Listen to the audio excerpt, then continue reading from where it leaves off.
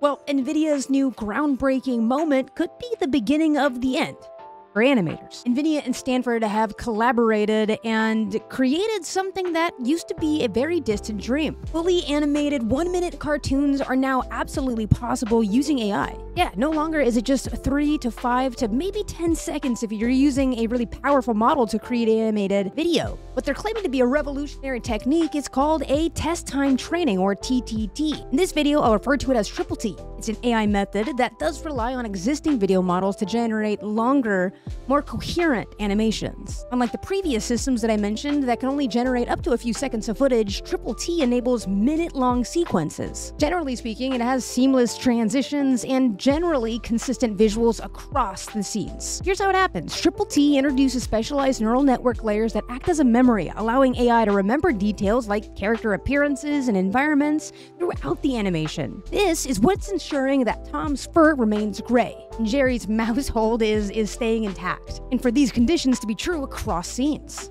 But here's the caveat. Essentially, these researchers took hours of footage and used it to train their systems. And this is pretty complex footage that we were looking at just now. I mean, generally speaking, there's not a whole lot of need for post-editing. And for animators, it could be seen as transformative or entirely detrimental to the career of animators. You see, animators can spend up to hours just making sure that frame by frame, it remains consistent. And this is true across media. I mean, commercials, short films, even video games, probably in the future will be leveraging this technology. So it's not just animators in the traditional sense of animators. There's just a lot more at stake than efficiency for efficiency's sake. Sure, you can now potentially be an animator of sorts, and there is definitely a debate to be made for independent creators who sort of lack the resources of a major production, and they can bring some of their ideas to life. But at the same time, it does raise questions. Is this just another example of how human creativity is being diminished by an increasingly AI-driven industry? Could this be the start of potentially the end for the future of animation? Or will AI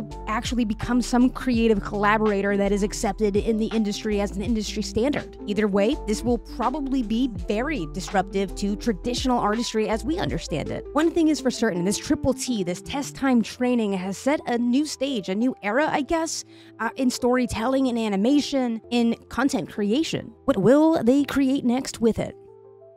Until next time.